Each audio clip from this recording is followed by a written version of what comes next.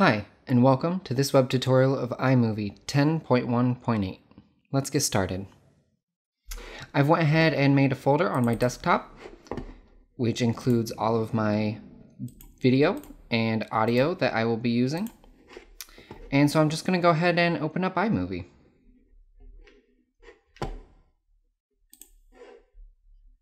Okay, so this is the first window you see when you open iMovie. Generally, these two projects wouldn't be here. These are personal projects. So the way you're always going to start is by either double-clicking into a pre-existing project or by clicking the Create New button. So if I click the Create New button, you see I get two options, Movie and Trailer. Now 99% of the time you're going to want to use Movie. That allows you to create and edit however you want to. Trailer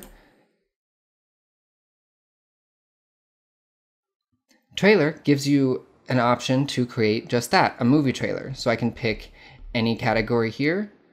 I'm going to just go ahead and pick Action and click Create. And it gives me a storyboard and timeline and shot list for making a movie trailer. So it gives you a close-up, an action shot, action shot, action shot, action shot, landscape, two people, right? And you just plug and play, dropping clips in as they go. And so that is an interesting feature, but like I said, I'm just gonna come back here. Okay, I can name that. I can delete a file by just coming, or a project by coming right here to these little three dots, and I'm just going to go ahead and delete that project. So I'm gonna click Create New again, and like I said, 99% of the time you're gonna wanna use Movie. So we're gonna go ahead and click that. Okay. So iMovie, like its sister applications, iTunes and GarageBand, is a one-window application. And within this one window, we have three smaller windows. We have our timeline down below. We have our media window, as well as some other options in the upper left. And we have a preview window, as well as some editing options in the upper right. So first things first, we need to import our media into our project. You can do that a couple of ways. I can go ahead and click on this arrow here for import media. I can also click on this down arrow at any time. I can also come into File and Import Media. So I'm just going to go ahead and give that a click. Okay, and now I can navigate to wherever my media is held. So I know it's on my desktop and it's under Raw Video. And so I'm just going to go ahead and Shift select this and click Import Selected. Okay, great. So this is some stock footage, royalty-free footage and audio that I pulled off of the internet, and we're going to use it to make a short, interesting project today. So there's a few ways we can get our media from our media window into our timeline so we can start editing.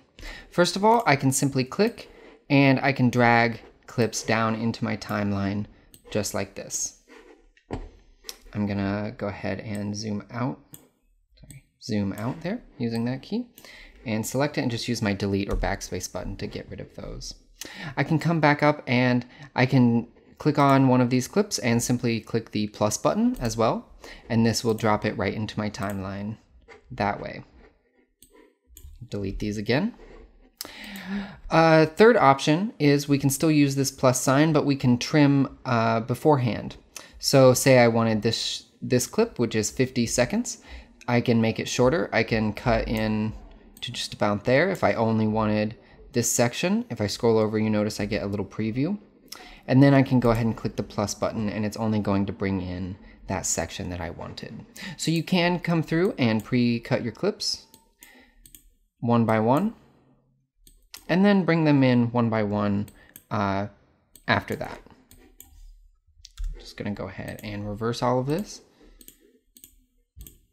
Okay, so I'm just gonna drag and drop some clips down, and you notice I have a few clips here. I have a green ink and blue ink.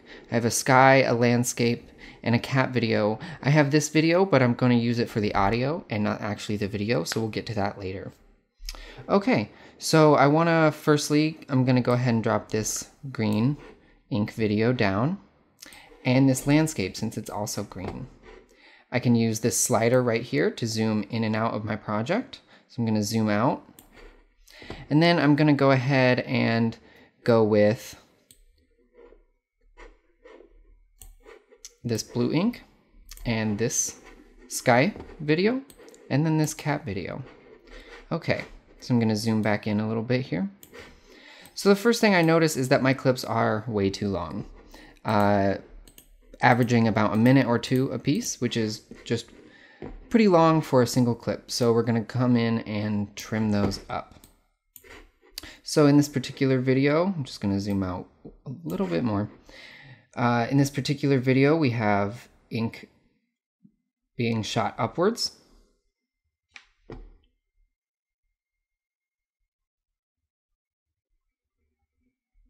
So I definitely want the tail end of this clip. I think I want from about there. So the way we can cut, we don't actually have a razor tool in iMovie, but I can click anywhere, and you notice this line follows where I click. And so I can come in and just right click right on that line, right on the clip, and say split clip. So now I have these two sections of the clip, and I can just go ahead and select this first section, which I didn't want. I'm going to use backspace or delete, and now I'm left with only this section here. So I'm going to go ahead and do similar things for the rest of these clips. This is a pretty static shot, so I'm going to reduce it by about a third, 2/3. Get rid of that. Okay. I think I also want the tail end of this here, so I'm going to come in just about here. I'm going to split the clip again. Get rid of this first part.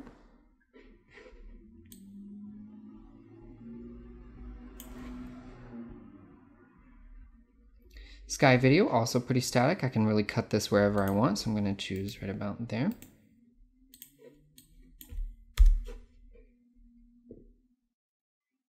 Okay, I'm going to leave the cat video be for just a minute. So now we have a rough timeline of different clips. We've shortened them, and we've dropped them in our timeline in a certain order. Now to move the order or to move clips around, I can just click and drag and place this anywhere else in between any other clips.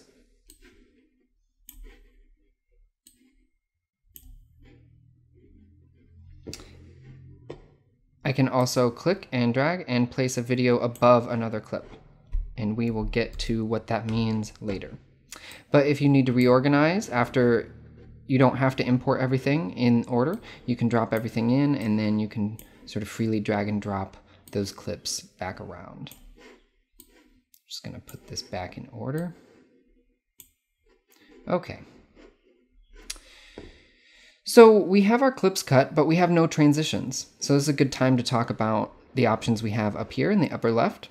So right now we've been on My Media, which lets us access the media that we imported into the project. I'm gonna go ahead and come over to Transitions. And here we have a bunch of transitions provided by iMovie. The most common that I use, or that you might use, would be cross dissolve or fade to black. We also have a lot of other options: cross blur, fade to white, spin in, spin out. After spin in, they become a little bit cheesy, sort of like PowerPoint transitions with the page peel left and right. But I use cross dissolve and fade to black a lot. So actually between these two clips, I'm just going to go ahead and select cross dissolve and drop it right in between these first two clips. And I'm just going to click right before that dissolve and use my space bar to play and pause. Okay, good. I like that dissolve. I'm going to go ahead and double click this and make this just a little bit longer. I'm going to say 3 seconds. Apply. Okay, says I don't have enough media to actually do that. I'm going to try 2 seconds.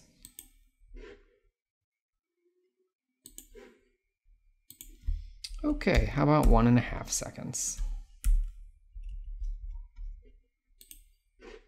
Okay, well, in theory, you can change your duration of your transitions here. I'm going to go ahead and do the same for the rest of these clips. I selected them specifically because they will make nice transitions. I'm going to go ahead and test a couple of these now.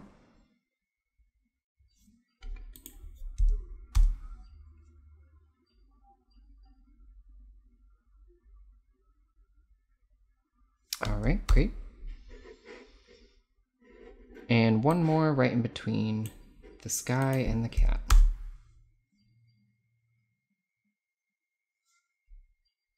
All right. So something else we have under transitions, which isn't always a transition, you can drop a fade to black in between two clips, but I'm going to go ahead and drop a fade to black on the beginning and on the end of my clip, and this is going to let me fade from black in the beginning, and it's going to let me fade to black in the end. All right, so those are some basic edits I usually make. Feel free to experiment with this entire transitions menu here. We can come up and explore some of these other options. So mainly titles are very helpful. We have a bunch of presets for titles. We can hover over them, and in this right window here, we get a preview of what each title will look like. So we have some cinematic ones that slowly expand. A lot of options here.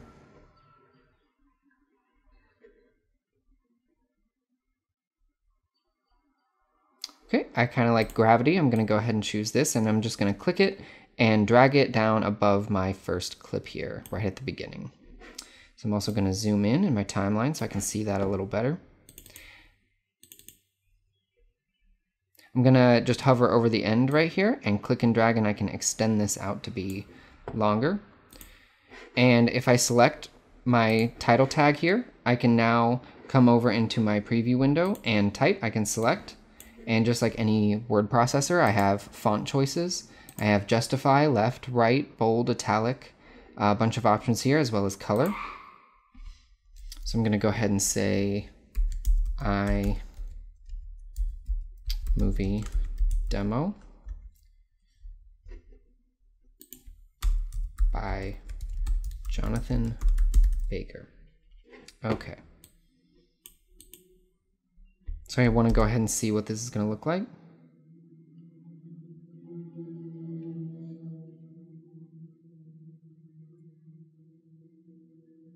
All right, it's going to go ahead and auto fade in and out, so we don't need to worry about that. I'm going to go ahead and change this text just a little bit.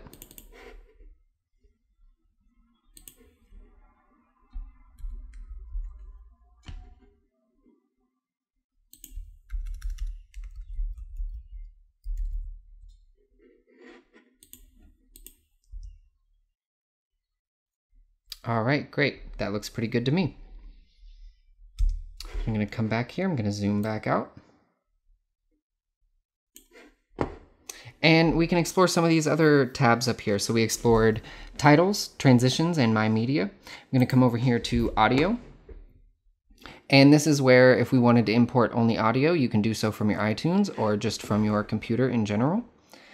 We don't have anything in here right now. We're going to use a different video clip for extra audio. So I'm going to come over here to backgrounds, which we haven't looked at yet. Here we have some generic map backgrounds, which are pretty specific and don't come in handy unless you're really doing this specific sort of work where you need a globe or a map of the world. But they are here, so if you were doing green screen work and wanted a globe or world map, here you go. So I'm going to come back to my media here. And now we can explore, we have some options up in the upper right hand corner above our preview window. So I'm going to come over here to this clip, this landscape, and explore some of these color, crop, and other options we have. So right above our preview window, down below we have controls for play, last, and next. We can also full screen preview if we so choose. But you want to make sure you have the clip selected, so I have my clip selected. And I'm just going to go ahead and click this first circle with a line through it. And this is sort of an auto color option. We have literally auto for color. So it'll try and do its best that way. I can try and match color with a different video clip. I can select white balance as also an auto feature, or skin tone balance. I'm going to go ahead and select off of auto. I'm going to move next to this palette icon. And here we have contrast, or some more fine-tuned color and contrast options. So first I'm going to tackle this big long slider here. We have a lot of buttons. The last button, or first button, depending on which way you look at it, we'll call it the first button since it's on the left. But it's a darker circle here. If I grab this and slide this to the left, this is my shadows, so I'm bringing the darkest parts of my image down and losing shadow detail while increasing contrast. If I bring this up, my shadows get brighter. I'm gaining shadow detail, but it looks a little weird all washed out, so I'm gonna drop it right back down to where it was. On the opposite end, we have the fully white circle. If I drag that to the right, it's gonna drag the highlights or the brightest parts of the picture to be brighter. And if I drag that to the left, it's gonna drag the highlights or the brightest part of the picture to be darker. And drag that back to where it was. The middle button here is just general exposure. It's gonna make the entire picture either brighter or darker, and not just the brights and darks, such as the highlights and the shadows button. These two buttons here are the contrast options. If you just click one, it will automatically grab the other. So if I bring them in towards the center, I have less contrast, and if I bring them out towards the ends, I have way more contrast. Over to the right, we have a saturation slider. So if I drag this all the way to the left, I have a black and white video. If I take this all the way to the right, I have a very oversaturated, crazy looking video. And next to that, we have a temperature slider. So I can make this cooler if it was too warm, or I can make this warmer if it was too cool. Next, we have our crop option, is this third icon. So I have a few options here. I have fit, crop to fill, and kin burns. I also have a few options for rotate. I can rotate my video if I want. So I can say crop to fill, and I can bring these arrows in if I wanted to zoom in on a certain part, and click that little check mark, and now I have a cropped video. I'm gonna go ahead and click reset. Ken Burns, I can crop, and like the famous documentarian, I'm gonna go ahead and check that check mark. It's gonna zoom and pan in on the video or photo, whatever you choose to import. So I'm gonna come back up to crop and just reset all of that. Next, we have this camera with some shaky icons. So I have options for stabilizing shaky video or fixing a rolling shutter. These options work moderately well in my experience. So if you have shaky video where you are holding your camera not steady, not on a tripod, you can go ahead and click this and then choose how much you want it to stabilize. It defaults to 33%, but you can raise that up or down. Next, I have a generic music or speaker icon. And I have some auto options for audio as well. So the next clip is some more fine-tuned options. I have reduced background noise. If you're recording and there's noise of a computer or an air conditioning unit or a refrigerator or a fan, you can try and, or wind, you can try and get rid of that here by clicking reduce background noise. And then again, choosing how much you want it to do that. Next to that, we have an equalizer, so I can go ahead and click on that. And here we have a bunch of audio options as well. Flat, just meaning normal, and we have voice enhance, music enhance, loudness, hum reduction, bass boost, bass reduce, treble boost, and treble reduce. So those are some fun options, or fun easy options if you wanted to try and enhance dialogue or music or bass. Next, we have this speedometer. And here we have some speed options. I can speed up a clip or make it go slower if you wanted slow-mo or faster. And I have options for how fast and for how slow. I can also freeze frame and come back up to normal. I can also reverse the clip. So if I click reverse, it will go backwards. It's hard to tell on this clip since the camera doesn't move, but that will reverse your clip. Also, when you speed up or slow down a video clip, the audio naturally gets higher or lower. And so if you want to try and negate that, if you speed up or slow down a clip, you can go ahead and click preserve pitch, and it will do its best to try and preserve the natural pitch of the voice or whatever audio you have instead of making it higher or lower. And click these three circles here. And we have a bunch of color options, almost Instagram filters here for black and white to noir, sepia, aged film. And you notice we get a little preview over in our right-handed window. If I scroll over, it's going to try and make that look like old film. A bunch of different color options if you didn't want to adjust your color yourself and find that one of these might help you a little better. I'm going to go ahead and click cancel. Same with audio effect. We have more audio options here. You can try effects that make voices sound like a robot or over the telephone or in a big room or small room, pitched up, pitched down. Some fun options there. And the little I is just the information for your piece. So it'll tell you sort of when it was taken and the duration of it as well. We have one more option. Like I mentioned, we can take a clip and drag it and drop it over other clips. So I'm going to drag this clip over here. And you notice I'm actually going to delete it just to prove a point. You notice here in this circle with a line through it, this is the first button we get here besides this wand here. So I'm going to go ahead and click and drag this down above those clips, and now we have a different option. When we have this clip selected, we have an option here of 2 squares, one with dots and one solid, and we have some options for overlay here. So we can choose cutaway, which basically just means it will be how it is, if I can just hover over this really quick, it will just cut to that video since that video is on the top layer whenever that comes into play. I'm going to come back. We can say green screen, blue screen, and so this will try and take out any green or blue parts of an image and replace it with other footage.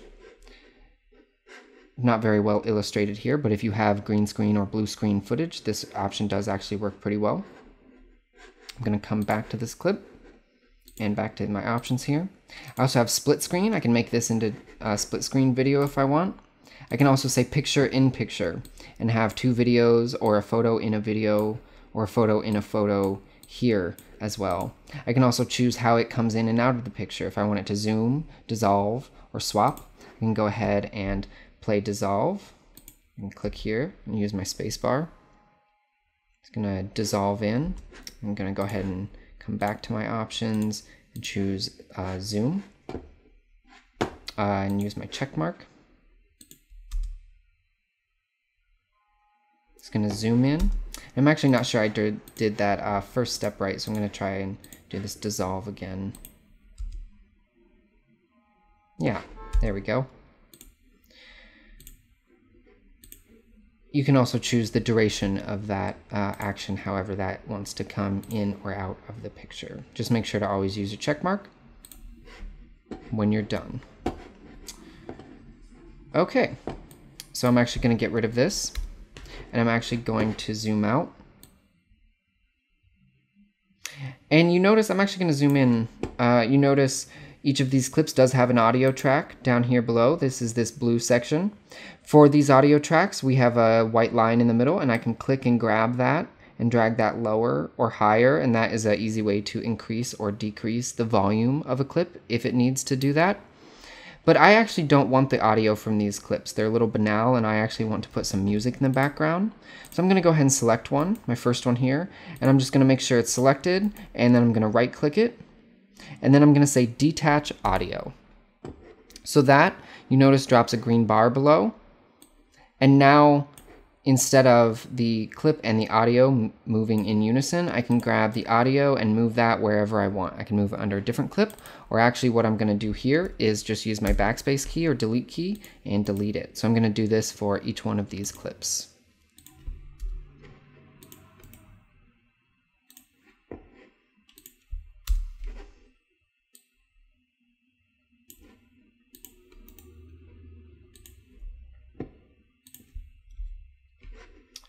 All right, that looks good. So this is actually the video with the audio that I want, so I'm going to go ahead and drag that down into my project. And I don't want the video, so again, I'm going to select it, I'm going to right click it and use detach audio. And now I can grab this audio and I can drag it over the rest of this clip. And now I can come here and use the spacebar or play button.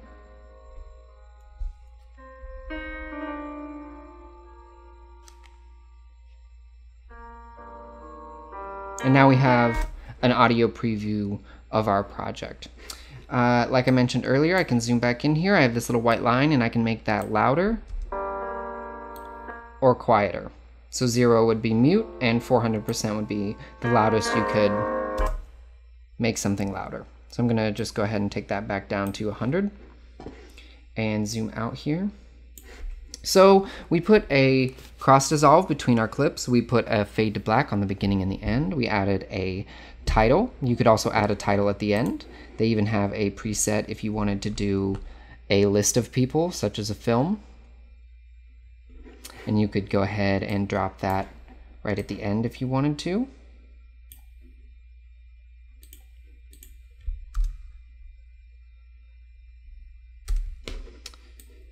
So I am going to go ahead and delete those two clips since we're not using them anymore.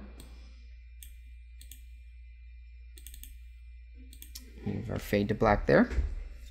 Okay, so this is looking pretty good so far. So I'm going to come back up to My Media. And I'm basically ready to export my video. It's a little long. It could actually use a little bit of trimming. But for the sake of brevity here, I'm going to go ahead and call this a done video. And so whenever you're done, you have everything ordered and transitioned, you have your audio how you like it, you can come up to the upper right-hand corner here and click Share. And so this gives you a few options. You can put it into your theater, which is the iMovie theater. You can email it, send it to iTunes. If you are logged in with your YouTube, Facebook, or Vimeo account, you can also upload it directly to YouTube, Facebook, or Vimeo. You can export only an image, and you can also, this is the last option, and the option that I highly recommend is File. And File will simply put the file out onto your computer, and then you can do whatever you want with it. You can upload it to YouTube, you can email it to people, you can put it into your iTunes or on Facebook. But you just have it and it's going to be the highest quality. The rest of these options are going to downsample your video considerably to fit it onto platforms like email or Facebook. So I'm just going to go ahead and click File. And we have a few options here. So first off, I can name it. I certainly don't want it to be named My Movie 3. I'll never find it. So I'm going to come in here and use backspace. And I'm going to use a personal naming convention. So I'm going to say last name, first name, what it is, so it's iMovie tutorial, and when it was, so I'm going to say 2018. You can add a description if you want. This really only pops up if you keep it within your iMovie theater, but I'm just going to go ahead and say iMovie tutorial. You can also tag it, again, for use for searching your theater if you're going to keep everything there. Format defaults to video and audio. This is what you want 99% of the time, unless for some reason you were editing a podcast or something within iMovie and only ended up wanting the audio. You could just go ahead and select that there. And we have resolution. So I was working with 720p footage, so it's giving me an option for 720p here, and it's actually defaulting to the highest resolution, or the resolution that the clip was originally. If you are working with 1080p or 4K video, iMovie does support those resolutions, and you will have those options if you choose to export that video there. Under quality, we have low, medium, high, and best. If you notice over here, we have a estimated file size. So right now under high, it's estimating that this 3-minute video will be about 280 megabytes. Not bad. And I'm gonna take that from high to best. 1.38 gigabytes. Now, best is certainly the best quality, and instead of lossy or more lossy H.264 codec, it's going to use a ProRes codec. But it does exponentially make your files bigger, and if you're working with anything over 5 or 10 minutes, be ready to see these huge 5-10 gigabyte file sizes from this option. So I really don't recommend ever going with low or medium unless it was only ever going to be viewed on, say, a phone screen or something like that. I really recommend just coming in and selecting high. You can also come to custom if you want, and if you know what you want, you can insert megabytes per second option and compression options here as well. I'm just going to come back up and select high. Under compress, I'm gonna, instead of faster, I'm gonna choose better quality because I have more time on my hands and I want a better final product here. So once that's done, I'm just gonna go ahead and click next. I also have the option to add it to my theater here and also a duration. I can also hover and preview if I want. So I'm just gonna go ahead and click next. And now it's gonna ask me where to save. So I'm gonna come back up to my desktop, back into the folder that I made earlier, and into my deliverable folder, or also known as a final product folder, whatever you want to call it. I'm going to go ahead and click save. And so now it's exporting. You notice now we have a circle in the upper right hand corner, and this will be a preview bar of how far the project is in terms of exporting. When this is done, you can simply come to wherever you told that file to save, and I'm going to come back up into my folder here and into deliverable. You notice it's writing a few files right now, so they're not actually functioning. But it should just take about a minute or two, and this circle will get fully white, and then we'll have our end video clip.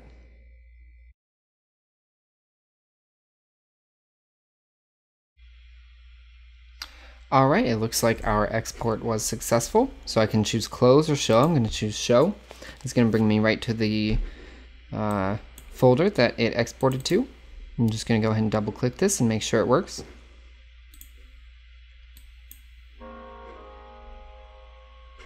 I'm actually going to come back and look at the title.